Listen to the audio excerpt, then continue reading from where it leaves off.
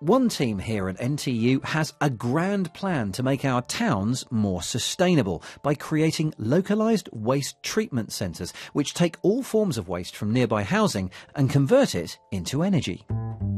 And that's why I find myself staring down a toilet. Yep, researchers have found that pretty much everything that goes down here can be turned into something useful. Now, the process works best if you can keep solid and liquid separate. Hence, this has been dubbed the no-mix loo, with the bowl divided into sections to keep one away from, well, two.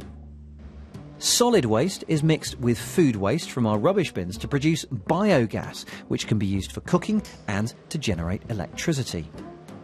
And the leftover water from this process is used to grow microalgae, that's the green stuff, which in turn produces biodiesel. So, only one question remains.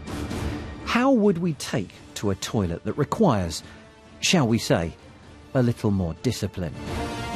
Well, the first one has been installed in the university itself. So, it's time for me to try it out. Just, give me a few minutes, would you?